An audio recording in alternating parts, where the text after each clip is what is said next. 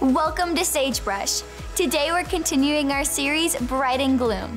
To follow along, be sure to download and open up the Sagebrush app and click on the message notes. Be sure to follow us on Instagram, Facebook, and YouTube for weekly content and updates. Thanks for being a part of the Sagebrush family. We're so happy you're here. Right now, let's start our time together with some worship. Welcome, everybody. We're so glad you're with us. Right now, I want you to stand up to your feet. We're going to spend some time worshiping our great God together. He's worthy of our voices. He's worthy of all we got. Also, we have some friends that are getting baptized today, so let's celebrate with them as we spend some time singing together. Come on now.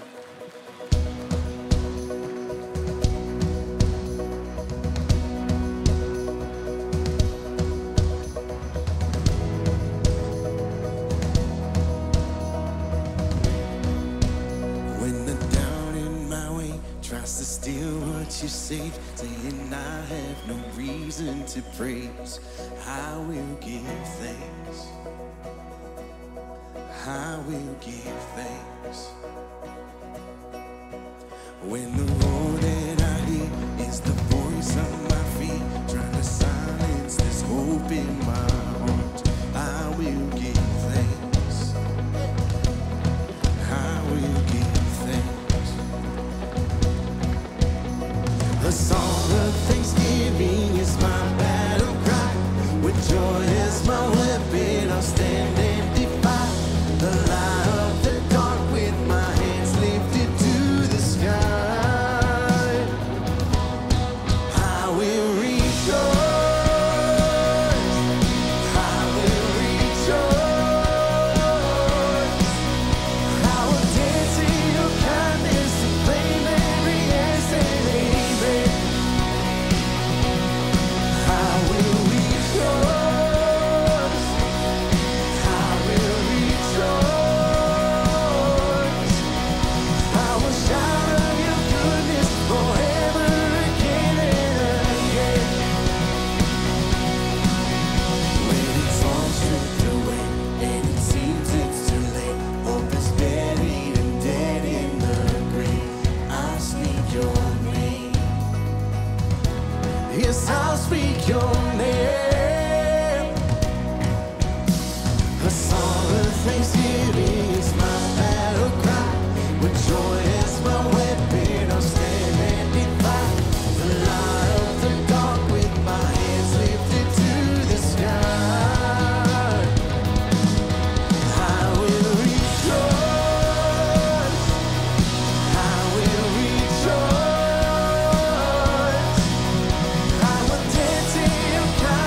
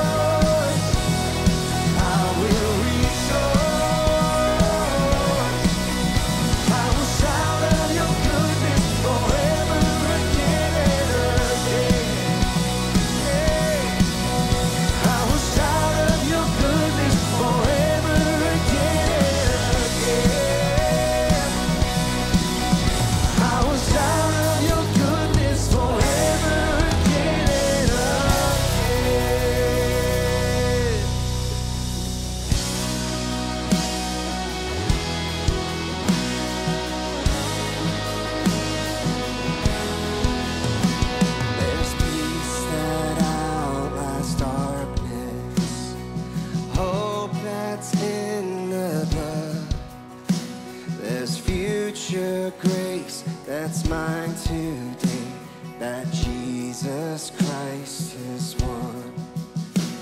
So I can face tomorrow, for tomorrow's in your hands, and all I need you will provide, just like you always have.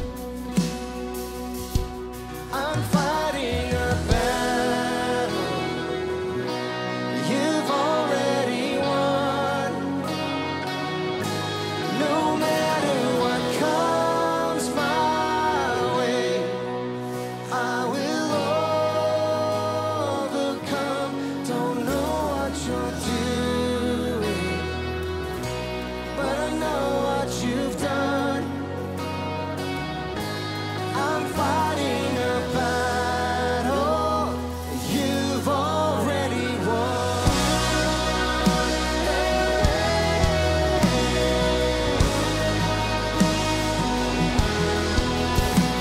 There's mercy in the waiting, manna for today. And when it's gone, I know you're not. You are my hope and stay. When the sea is raging, your spirit is my help. He'll fix my eyes on Jesus Christ. I'll say that it is well. Oh, I know that it is well. I'm fighting a battle you've already won. No matter what comes my way, I will overcome. Don't know what you're doing, but I know what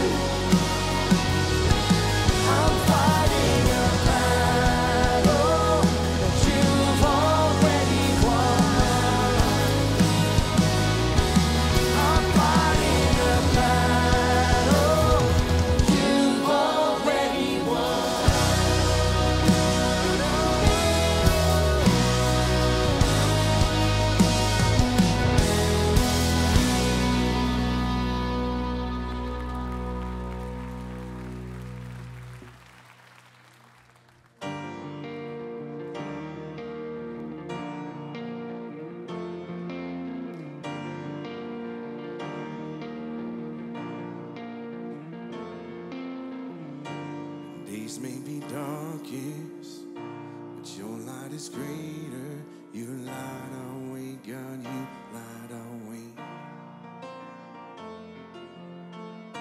When evil is rising, you're rising higher, with power to save, with power to save. You keep hope alive. You keep hope alive. From the beginning to end, your word never fails. You keep hope alive because you are alive. Jesus, you are alive. Death had a stronghold, but your life was stronger. Rose from the grave, rose up from the grave. Yeah.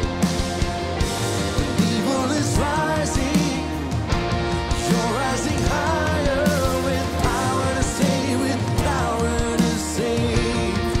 Oh, you keep hope alive. You keep hope alive. From the beginning to end, your word never fails. You keep hope alive because you are alive. Jesus, you are alive.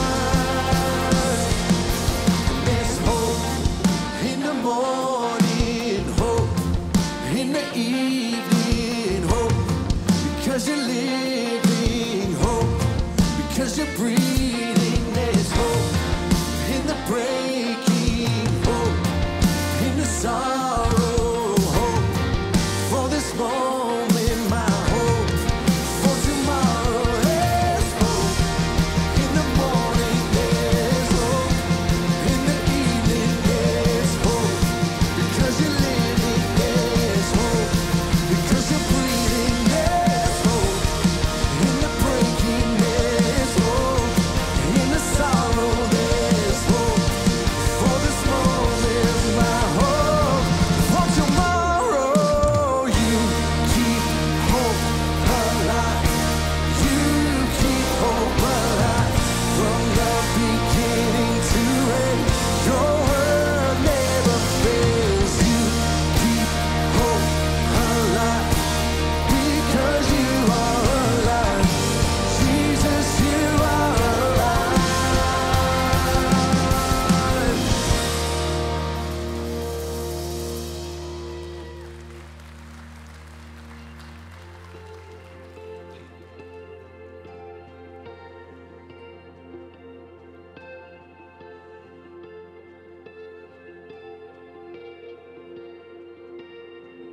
Why did I waste so much time worrying? You've had a plan all along. I'm listening. You made a way out of deserts and rivers just yesterday. So today, if I hear you speak, I don't need an explanation. If you tell me move, I don't need the destination. If what's promised I never see, I'm still walking with you. You're still walking with me.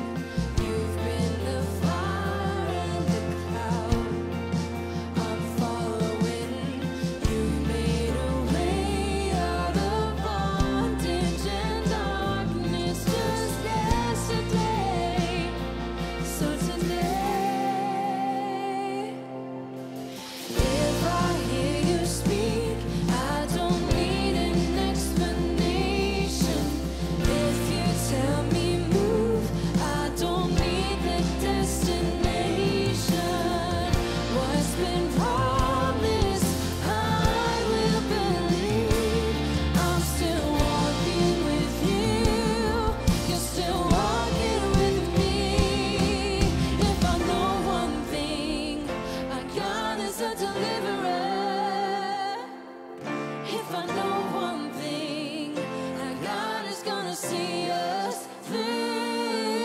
If I know one thing, our God is a deliverer.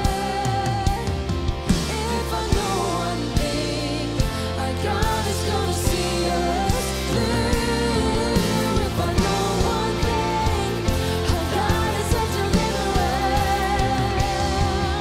If I know one thing, our God is gonna see us, he'll see us through.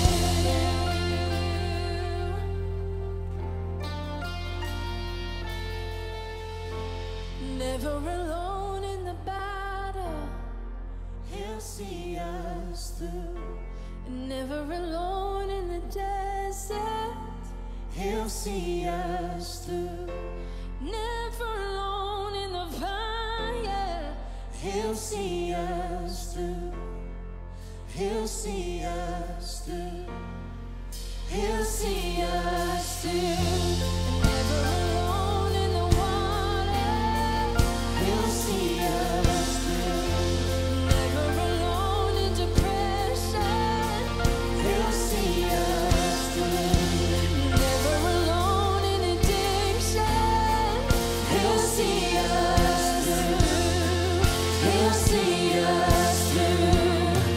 He'll see us through. In all the anxiety, I know he'll see us through.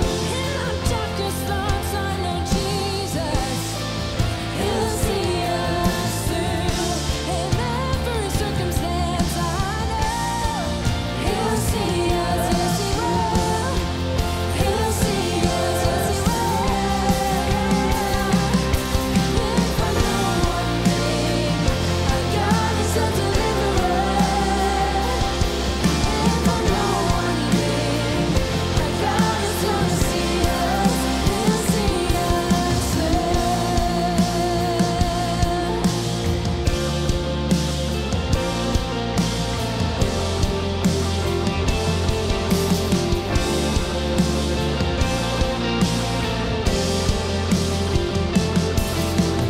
You made a way out of deserts and rivers. You made a way out of bondage and darkness. You made a way out of deserts and rivers. You made a way out of bondage and darkness. You're making a way out of deserts and rivers. You're making a way out of bondage and darkness. You're making a way out of deserts and rivers. You're making a way. You're making a way. If I know one thing, our God is a deliverer. If I know one thing, our God is gonna see us through. If I know one thing, our God is a deliverer. If I know one thing, our God is gonna see us. He'll see us through.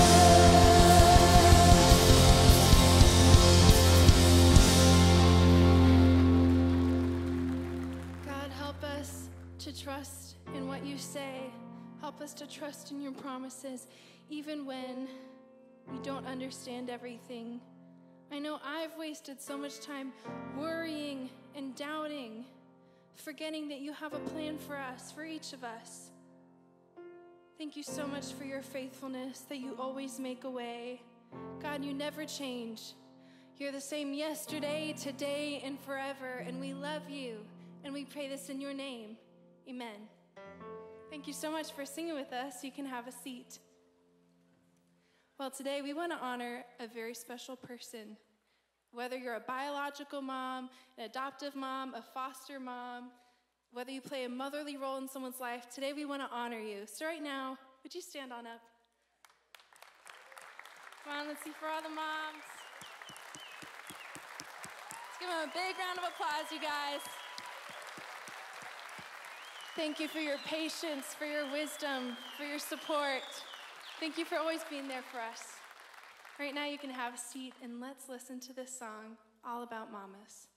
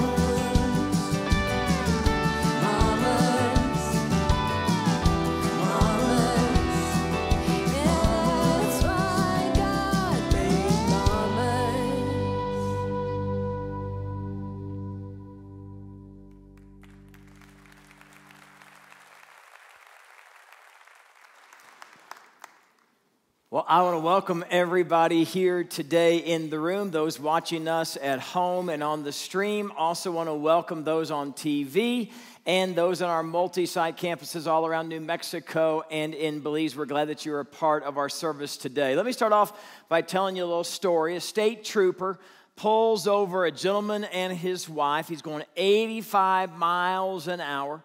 And so the state trooper comes, the guy rolls the window down, he has his driver's license, registration. He says, "Sir, do you know why I pulled you over?" And the man says, "I got no idea at all." He said, "Well, I pulled you over for going 85 mile an hour in a 55 mile an hour zone." And the man said, "Well, that's impossible. I am a law-abiding citizen. I never speed." With that, the trooper leaned over, looked at the wife and said, "Ma'am, is that true?" She said, "No, he's the worst driver I've ever seen. It's pedal to the metal all the time. He scares me to death." So the officer began to write him a ticket. He said, "I also noticed that you didn't have your seat belt on. That's against the law as well. Is that true?" And the man said, "No, sir, I use every life-saving measure I possibly can that the car affords me. That is impossible. I would never do such a thing." Trooper leaned down, looked at the wife, says, "Is that true, ma'am?" She said, "No, he never wears his seat belt. Probably got cobwebs on that crazy seat belt." Well, the man is livid at this point. He turns to his wife and says, what in the world are you trying to do to me? And begins to call her a couple of names. Officer says, ma'am, does he always talk to you that way? She said, no, only when he's drunk. I waited all week for that one joke right there, friends. That's good stuff. Nothing like the love of a good woman. Well, today we're going to continue our series called Bride and Gloom, and we're going to shift gears just a little bit. Rather than talking about marriage, we're going to shift to parenting. And then next week, we're going to shift back to marriage. We're going to talk about how to affair-proof your married relationship. So make sure that you come back for that. Now, before we shift into parenting, I want to do all the ladies here a solid, all right? I want to do all the gals here a solid, all the married wives and all the gals who are dating somebody. Here's what I want to talk to the guys about for just a second. Gentlemen, your job is to be romantic. And being romantic means that you take your wife or you take your date on an actual date. Now, you know how this goes, right? When you're dating for a few months, all of a sudden you get lazy and you're not really whining and dining the person, taking them to new places, doing new things, making new adventures. Same way with marriage, isn't it? We get into a rut where we never ask our wife out on a date, we never get a babysitter, and we just kind of drift, and weeks can go by, months can go by without taking your wife out on a date. So here's your homework assignment, men, if you choose to accept it. I want you to take your wife or your girlfriend out on a date, and ladies, I want you to say yes when he asks you to go out on that date. Don't shoot him down, don't break his confidence at that point, all right? Now, some of the guys are sitting here right now, and they're going, Todd, you're right, I need to do that more often than I do it. I've kind of gotten lazy in that. But to be honest with you, Todd, I don't know what I would do. I don't know where I would go. I don't know what I would say. I mean, I want to date her, but I don't know what to do with her, to be honest with you. Well, I'm going to help a brother out today, all right? We have made up a Bride and Gloom card pack full of 15 dates, all right? This is going to be so easy for you guys. On the way when you walk out, you grab a pack. If you're a couple, grab one pack. If you're a single person, you grab a pack. And here's what I want you to do, men. I want you to go home. I want you to lay out the cards for your wife. And ladies, you pick a card. And there's no take-backs, okay? There's no take-backs. Whatever you get is what you actually have to follow through and you have to do, okay? And you say, okay, Todd, well, I'll do that. I'll take her out on a date, but what are we going to talk about? Because I don't know what to say to her. Do I have to talk to her while we're on the date? Man, you need help, brother, I tell you what. Well, here's the great news about these cards. There's conversation starters on the cards as well. So that means, ladies, he won't look at you like, duh. Because you can ask a question and the two of you can just have good conversation. Isn't that good? So make sure you take advantage of this. Now, gentlemen, one more thing I'm giving you as your homework assignment. When you take her out on the date, I want you to hold her hand. Okay, I want you to hold her hand. I know that sounds weird that I'm even asking you to touch your wife, but that's what I'm asking you to do. Because a lot of you guys, you don't touch your wife unless something's involved. You know what I'm saying? Like, okay, I'll touch her hand, but does that mean something's going to happen later on? I don't know. Something's going to happen later, but touch her hand. Hold her hand. Put your arm around her. Show her your moves, gentlemen, all right? Another thing you can do to spice up your marriage, just write little love notes to each other. Just get those little 3x5 little cards, you know, those little Post-it notes, and just write those. Put those up all over the place. This is the problem with most marriages today. There's no spice. There's no spontaneity. There's no fun. There's no dating. This is supposed to be an adventure that you go on together, where you love each other and you care for each other and you forgive each other and you have fun with one another, okay? So I hope that you'll do that. All right, now, it's the simple things, isn't it, that make relationships great. And it's the same way in our parenting relationships with our kids. It's the smallest things. It's the simplest things that make the biggest difference. So I'm going to share with you 3 unforgettable phrases that every parent needs to say to their child over and over and over again. Now, these 3 phrases, they work for any relationship. So whether you have children or not, you can just take these and you can put them in any relationship that you want to, and it will enhance that relationship, okay? Now, one thing I want to say before I get into the phrases, this is to all the parents. You understand, don't you, that your words have more weight on your child than anybody else? I mean, your kids can be praised by all their friends and say they're awesome and attaboy and all that good stuff, and that's a good thing. But when you say something to them, it holds more weight and more power than the words of anybody else. And the Bible says, parents, that our words have the power of life and death. So one of the things you're going to be thinking about during this message, am I bringing words that bring life, or am I bringing words that bring death? 3 phrases that your kids need to hear over and over and over again. You probably already know the first phrase. It's, I love you. Your kids need to hear I love you over and over and over again. I remember it was years ago when my youngest daughter, Cammie, was about 10 years old. She came to me one afternoon. I could tell that something was wrong, had been wrong off a little bit for the last couple of days. So she came to me and she said, do you love me no matter what? Now, I was taken back by that question because I thought, what in the world has happened here that would cause my daughter to question my love for her? So I sat her down and I said, Cammie, I want you to know that you can count on my love no matter what. My love for you is not based upon your performance. My love for you is not based upon your achievements. There's nothing you can do today, Cammie, that would cause me to love you a little bit more. And there's nothing you can do today that would cause me to love you a little bit less. I love you with a never-ending, unconditional love. Do you understand what I'm saying? A never-ending, unconditional love. And as I was telling her this, I could just see her just kind of relax a little bit, like she'd been carrying this heavy burden. I said, do you understand the words coming out of my mouth? She said, yes, Dad.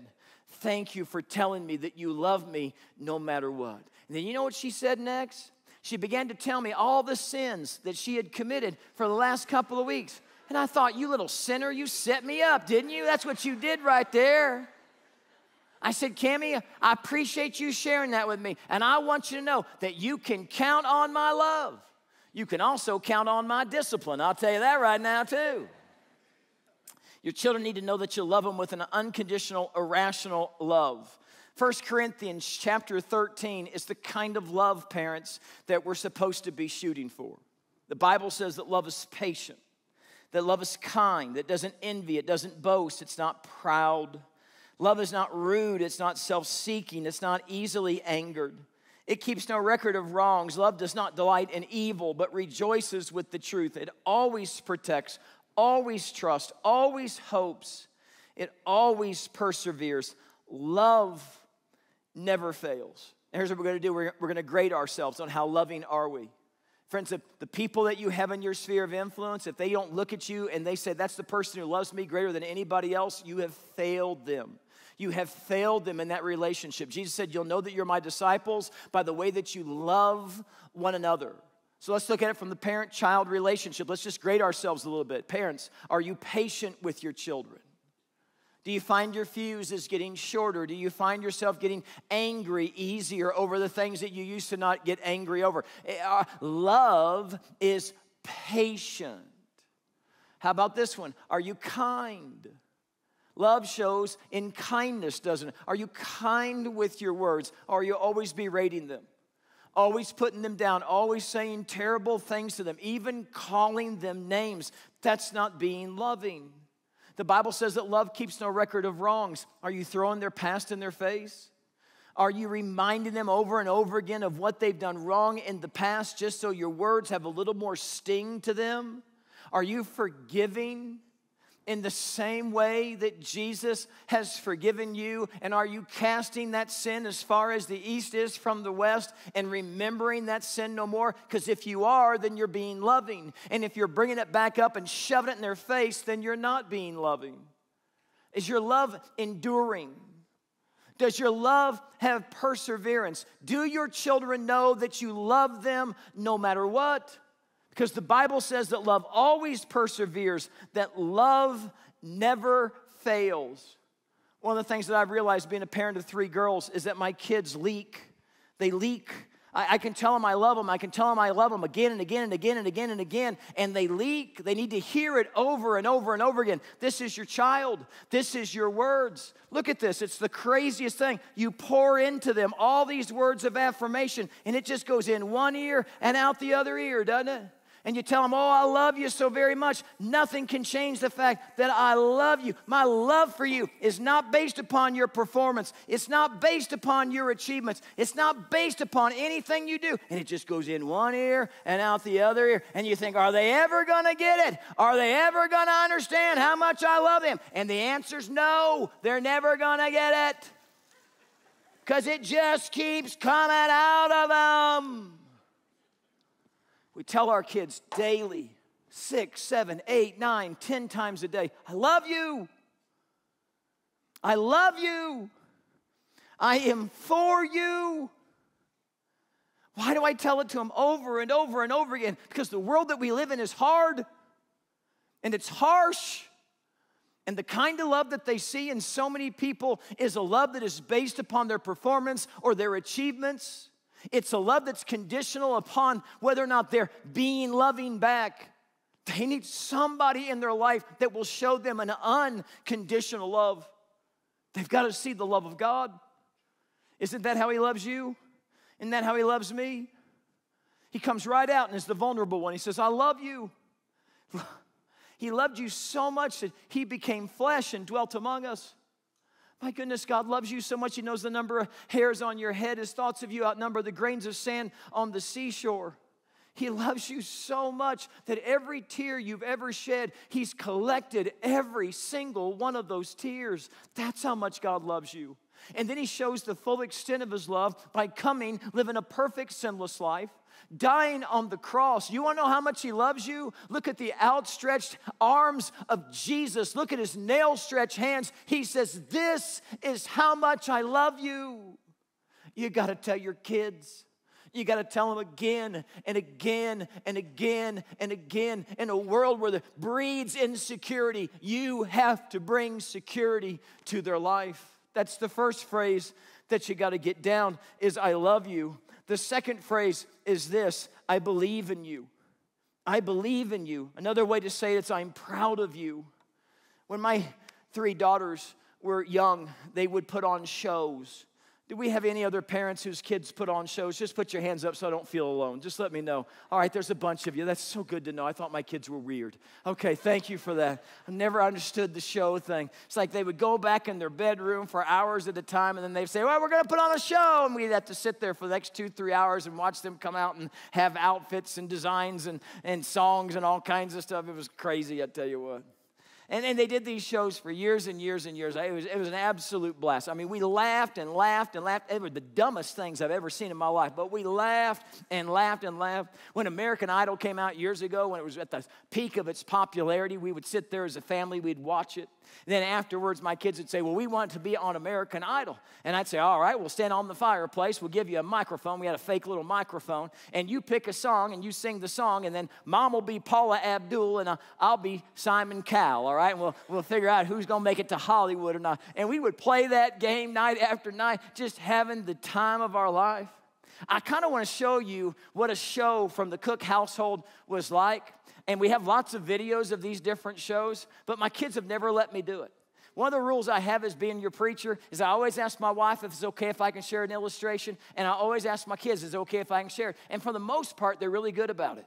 But when it comes to the shows, they're like, no, we don't want you to show that to anybody else. We don't want anyone else to see that.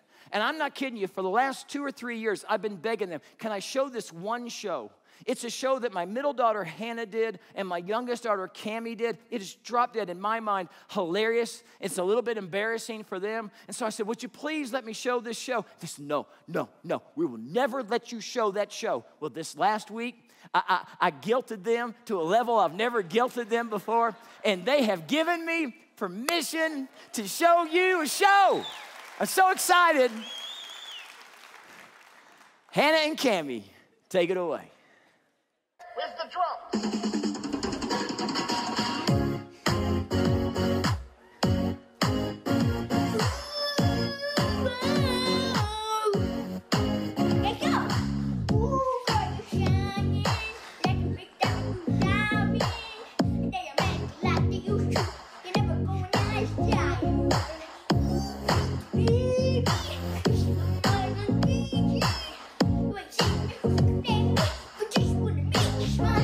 If you like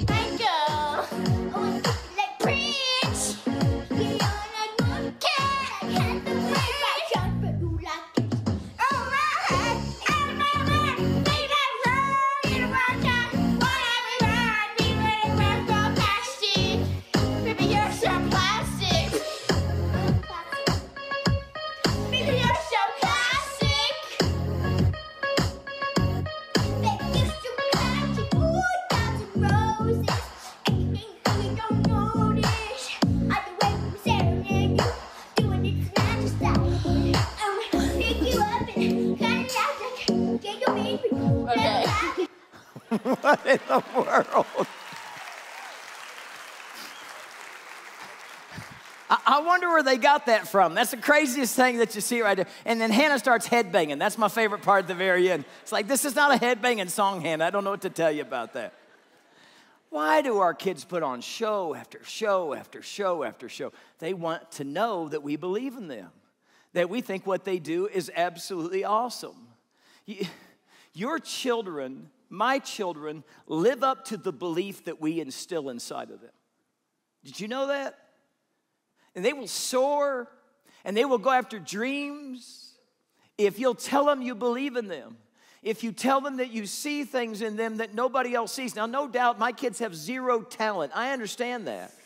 But man, to build them up, to encourage them, to say God's got a plan and a purpose for your life that's greater than singing, obviously. You'll find your niche at some point in time. It makes all of the difference in the world. How many times do you hear your child say, I'm no good? I can't do anything right. Nobody cares about me. I'm just a screw up. I'm always going to disappoint you. Have you ever heard your kids say those kinds of things? Listen, you pull them aside and you grab them and you say, look in my eyes. You are a child of God. You're a child of the King of Kings and Lord of Lords. He's got a plan and a purpose for your life, and you're good at a lot of things. And God's going to use you to do great things. There was a kid, he came home from school, he was all upset. He said, Dad, everybody hates me. Dad said, that's not true. Everybody hasn't met you yet. I don't think that came out the way he wanted it to be honest with you. I love this quote from Pablo Picasso. His mother just had an unbelievable belief in him, and she would tell him over and over again, if you were a soldier, you'd be a general. If you were a monk, you'd end up being the Pope. This is what he said. He said, instead, I became a painter and wound up as Picasso. Isn't that good? In the book, Raising Cain, the author shares a story about a dad named Raul who took his son out on a skiing trip. And I guess this skiing trip didn't turn out the way the dad thought it was going to, because his kid couldn't ski for spit. I mean, he fell down all over the place. He never even really got on his skis. He fell down for more times than he moved down the roadway. He never even got out of the bunny slopes, to be honest with you. And all day long, the dad's encouraging him. All day long is the dad saying, you can do it, man. I believe in you. I'm proud of you. You're giving another shot. Oh, I'm so proud of you. You haven't given up. Way to go, son. Way to go. Well, they got to the end of the day, and the kid wasn't any better skiing than he was when he first put the skis on at the beginning of the day. But they had laughed, and they thought everything was funny, and they got to the car. They drive home. And the dad said, what was your favorite part of today? And the little boy said, watching you watch me ski. He didn't care if he could ski or not. He just wanted to be with his dad. He wanted to hear the belief that his dad had in him. He wanted to hear how proud his dad was of him. Those words, oh man, your words have such weight. They meant everything to him. Dave Stone's a preacher, and he was leading a small group for high school kids.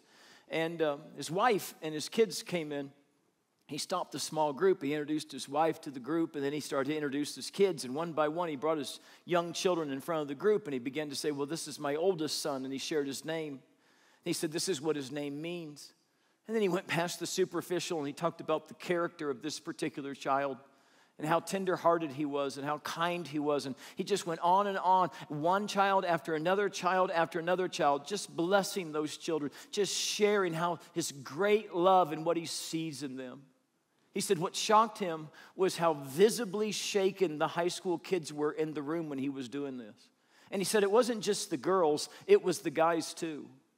And Dave stopped what he was doing. He said, don't your parents talk to you like this? And they all shook their heads no. And then he asked this question. He said, would you like them to? And every single child said yes. You can't say it enough. I believe in you. I'm proud of you. Now, who is our example in all of this? Well, it's God the Father. Look at this. When Jesus is getting baptized, when he comes out of the water, God can't hold back anymore. He's so excited that he just bursts forth, and there's a voice that comes down from the heavens. And what's the voice say? Matthew 3:17, "This is my son, whom I love. With him I am well pleased." Now I want you to get this. Jesus hasn't done anything of any significance up to this point. He is just beginning his public ministry. But God was claiming Jesus as his own. Because of his sonship, God loved him and was proud of him. So what do we want to say over and over again? I love you, I love you, I love you, I believe in you, I believe in you. I'm so very, very proud of you, over and over and over again. It builds your children up. Let me give you the third unforgettable phrase. I prayed for you today. I prayed for you today. When's the last time you uttered those words to your child? I prayed for your situation. I prayed for that stress. I prayed for your anxiety. I prayed for what you're facing. I prayed for this circumstance. I prayed for you today. Parents, listen to me. Greatest gift you can give your child is to pursue the Lord your God with every fiber of your being. To be steadfast. To show them what it means to be a real deal follower of Jesus Christ. To love the Lord your God with all your heart, all your soul, all your mind, and with all your strength. There's nothing more powerful in the life of a child than to see a mom or a dad reading the Bible, or on their knees praying, or seeking the face of God when they have a big decision to make. There's nothing more powerful when church is the priority of the weekend. And them being in whatever class that we offer here is the priority that they would be in there. And then you would discuss those things and talk about those things and apply those things to your life. Listen, a lot of your kids are going to give their lives to Jesus. You know the number one reason why they're going to do it? It's going to be because of you. It's going to be because of your example. They're going to see something in you and they say, I want to be like my dad. I want to be like my mom. I want to have a close relationship with God like they have. Now, that will happen most of the time, and eventually they'll develop their own faith, right? That's what happened with my kids. They saw the faith of me and Christy. They wanted Jesus in their life, and then as they got older, they began to develop their own faith. They began to spend time alone with the Lord. But we were the ones that were contagious. We were the catalyst that started it all off, and it was all because we prayed over them over and over and over again. Now, there are times you can live a godly life, and your kids won't follow in your footsteps. They won't want anything to do with it. You stay consistent. You keep praying for them. You keep loving Jesus. You keep serving. You keep leveraging your life. Let me tell you something. The least your kids won't be able to say you were a hypocrite. They'll be able to look at you and say, you know what? You believe it. And I appreciate the fact that you believe it. And I believe over time, those children will come back to their senses and they'll come to the Lord because of your consistent example. But I also believe the opposite is true too. Kids can spot a phony a mile away, can't they? They see us coming to church once every 4 to 6 weeks. That's the average that a person comes to this church. You knew that, right? Just once every 4 to 6 weeks. How do we know that? We know that from your kids' attendance when you drop them off. So other things are more important. What do you think that says to your child? What do you think it says to your child when you come to church and you say you love Jesus, but you don't do it in your actions, you don't do it in your words? In fact, if we put cameras up in your family compared to that of a family who doesn't have anything to do with God, there wouldn't be any difference between the two. What does it say to your children when you never pray for them? I mean, never. And that the only time that you pray is maybe at the meal. And then you say the same thing over and over again. What does that say to your kids about a dynamic relationship with Christ?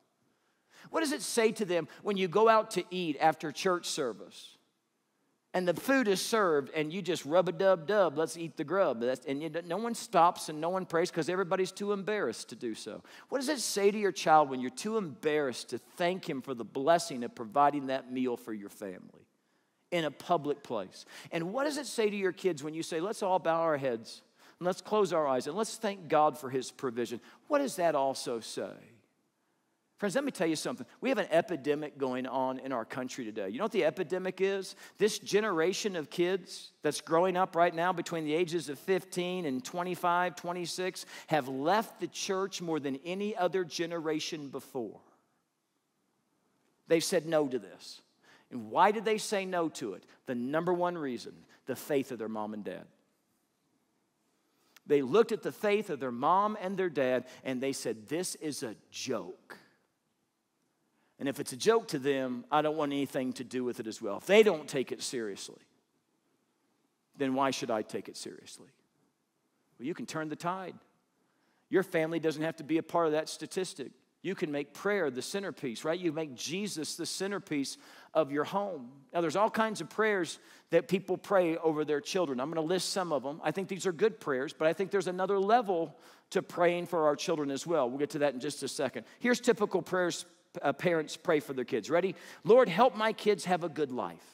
Okay, nothing wrong with that, because what's the alternative? Lord, help them have a cruddy life? That wouldn't be a good prayer at all, would it? Okay. How about this one? Lord, be with us tonight and help Rachel have a good attitude. Okay, that's a terrible prayer. You understand that, right? For two reasons. One, whenever you pray, Lord, be with us, you're ignoring the truth of Scripture that says He'll never leave you and He'll never forsake you. And it scares me that you think there's a place that you can go where God isn't. He is always with you. And if you don't acknowledge that, thank you, God, that you're here. But don't say, hey, could you come down and be with us right now? We're getting ready to pray over this food right now. It'd be great. And as far as Rachel having a good attitude, hey, Rachel, fake it till you make it. You don't need to pray about that. Suck it up, Buttercup, and have a good attitude, right? But that's what we pray these prayers.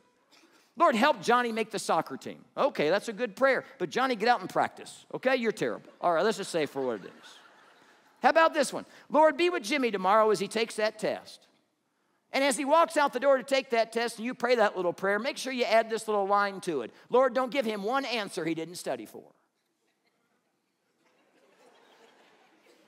How about this one? Lord, let Beth get a good paying job because I'm tired of paying all her bills. She's 30, Lord. Come on.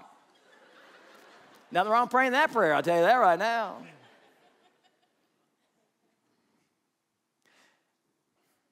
When my kids were little, every night we'd go in their room and we'd pray over them.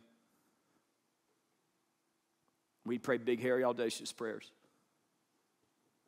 I'd lay hands on them and I'd say, oh God, may they desire you above everything else. May they never settle for the fleeting American dream that's here today and gone tomorrow. May they live their life for an audience of one. May every fiber of their being, may every word that they speak, may it come from you. May they leverage their time and their talent and their treasure for you and for you alone. And may you use my kids and stretch my kids to do things and be a part of things that they never even thought that they could ever be a part of. God, I pray that your hand would be so upon them that they would see you do miracle after miracle after miracle. And when they get to the end of their life, they will have left this place in better shape than the way that they found it. Now, what do you think that says to my kids when I pray a prayer like that? What do you think it would say to yours? I think they would sit back and go, what just happened? I think Dad just talked to God about me. And God loves me. God has big plans for me. God has big dreams for me. And then as you rely upon the Lord in front of them and you pray over them, over their situations, over their problems, over things that are going wrong in their life, and then they see God answering their prayers, it'll fire them up. They will go after the gates of hell with a water pistol, and they will put Satan on the run. Because they will see God's power and see God's might.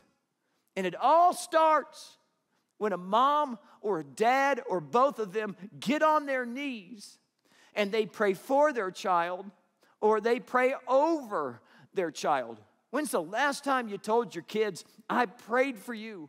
I prayed for this situation. I just think we've got to step it up, don't you think?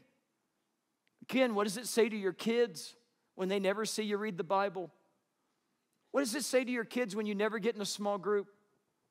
What does it say to them about the seriousness of how you take your own spiritual growth? What does it say to your kids when you attend this place week after week, year after year, and you never lift a finger to help this church be everything that God desires it to be? What does it say to them when you come once every 4 to 6 weeks? Because something's on TV or there's something else going on. Something's more important than worshiping the King of Kings and the Lord of Lords. What does it say to them? You got to understand something. They're watching you. They're watching every move that you make. Now, I've asked Mackenzie to come out. My oldest daughter's name is Mackenzie. This is not my oldest daughter. This is Mackenzie. She's 10 years old. Can you welcome Mackenzie as she comes out right now? I've asked Mackenzie if she would read this poem and that you would listen to the words of this poem, and my prayer is it would impact your life. Mackenzie, take it away. When you thought I wasn't looking, I saw you hang my first painting on the refrigerator, and I wanted to paint another one.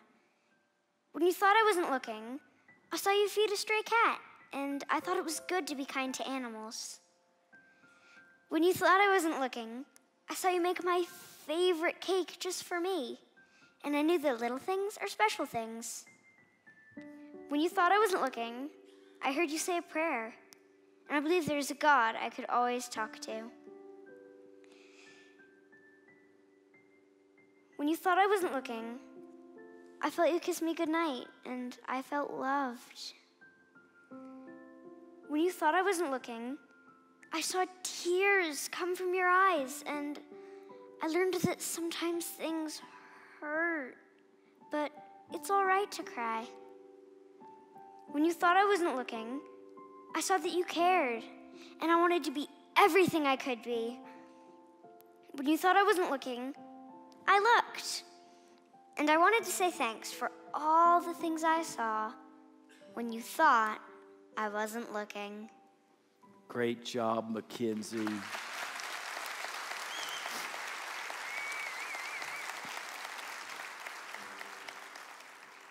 Those little sinners are watching you. Love them with an unconditional love. Tell them over and over again. Believe in them.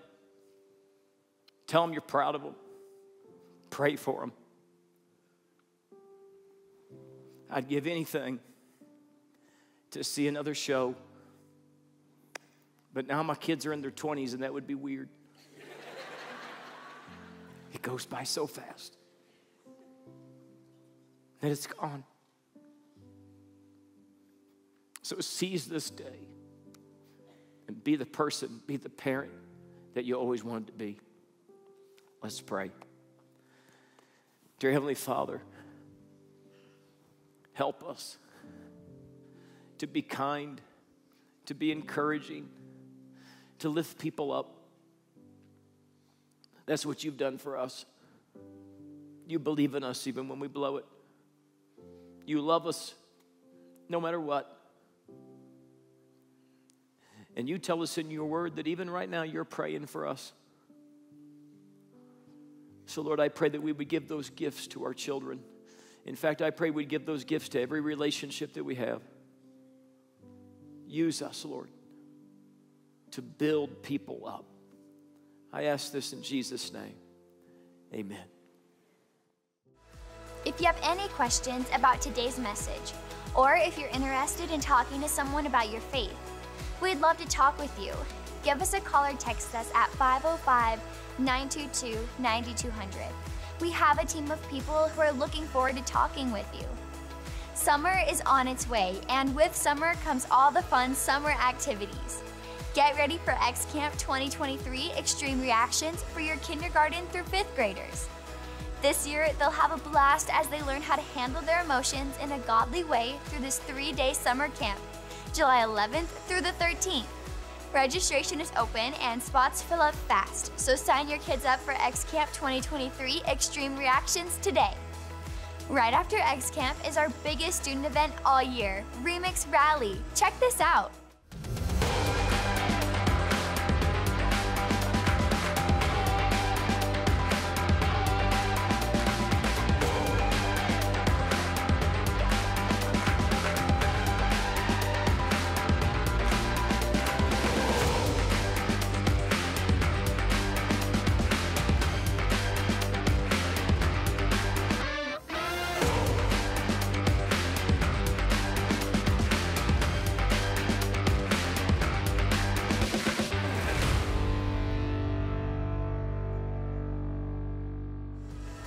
Registration for Rally is open now. Go to sagebrush.church/rally and register your middle and high school students for this jam-packed event.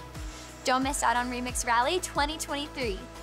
You can find all this information and more on our Sagebrush app. Download it today to stay up to date on everything going on here at Sagebrush. Be sure to follow us on Instagram, Facebook, and YouTube for weekly content. We'll see you next time as we continue our series, Bright and Gloom. Have a great day!